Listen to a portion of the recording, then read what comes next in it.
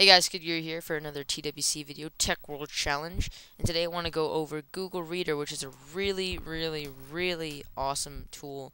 Not just for getting content, but for helping you publish content, helping you pass forth, cool stories and articles, really helping you in the social networking field. But along with that, you're getting, just media that will really help you in podcasting, blogging, vlogging, and all that stuff for you, all creating subjects for you to blog about. For example, so here are a couple of my feeds. If I click this right here by makeuseof.com, let's say, oh, that's a really cool 5 ways to create multiple signatures in Gmail. I can pass it along by using something like the star tool. This check is just an add-on I have, but the star tool, and that stars it, and I can send it out to my friend feed, which if you have that synced with your friend feed, which I'll talk about in another video, the whole friend feed site. I'll talk about that later on. Really awesome site. But anyway, so that can help. Not only that. Let's say you see something like Flock and you never heard of Flock. You find it out, check it out. It's really cool, and you want to blog about it. You can go blog about it. Using information from here, or you can source your information if you want. You want to leave a link on Twitter saying, hey, check out this post by whatever, or you can even make a video about it. So there's a lot of ways RSS is really going to help you, like I talked about. But I just want to show you the ins and outs a little bit of Google Reader.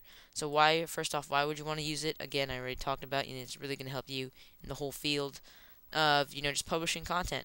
Now, I know some of you like a desktop reader. That's exactly how I was. I used a program called FeedReader before I used Google Reader, and a couple of videos by Mobile Phone 2003 and some other people really persuaded me just to try out Google Reader.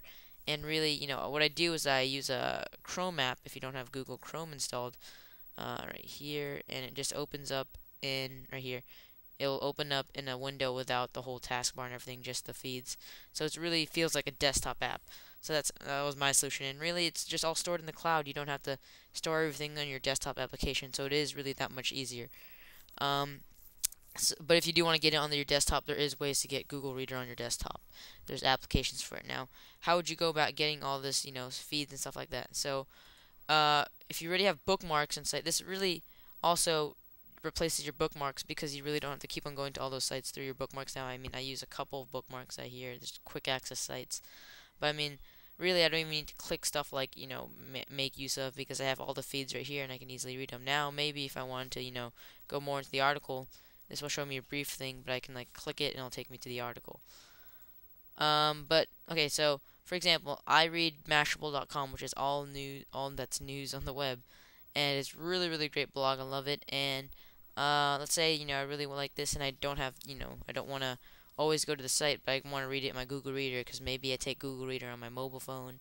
Maybe I want to access my feed somewhere else on another computer, and that's what's really great about it. So what I'm gonna do is I'm gonna go to Mashable. There's a couple ways you can do this. Actually, you can add a new feed within here, add a subscription, which is what I'm gonna do, or you can just go to their site and go to your RSS button, and it should take a second here, and it'll go to some type of feed, feed proxy, feed reader, feed burner or something like that, and he has ways to subscribe, and I'm just gonna hit subscribe by Google.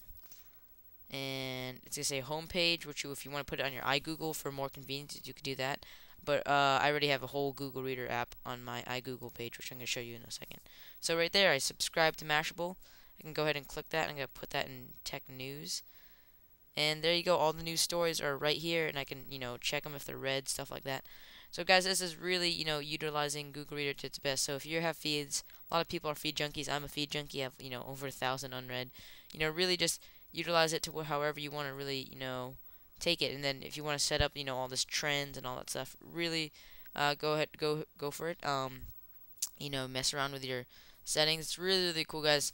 But yeah, I mean, maybe you guys can just have this on the side and really just check it out whenever you have time to. I mean, don't get obviously don't get addicted to it. Close don't get addicted by all the feeds. But there's a mark all as read, refresh, feed settings, unsubscribe, rename subscription.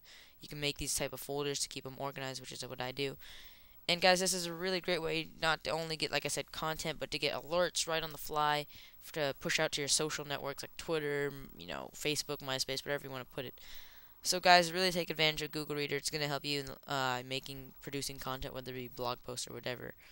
And again, lastly, I wanted to cover, if you do get Google Reader, there's an iGoogle app which just puts all of it, all your things summed up in right here, and you can go tech news and all items, YouTube channels, and it's all just summed up in this one little gadget for iGoogle. So it really is really convenient, guys. So hope you have a Gmail account, like I said in the other video, and hope you can get Google Reader working. And yeah, so stay tuned for more Google networking, docs and stuff like that videos coming up very soon, guys. Thanks for listening, and keep up with the challenge, guys. Don't forget to check out the site at adrianstech.com and techgeek.com/TWC. Feel free to leave comments on the blog, and as well as comment, rate, subscribe on this video. Thanks, guys.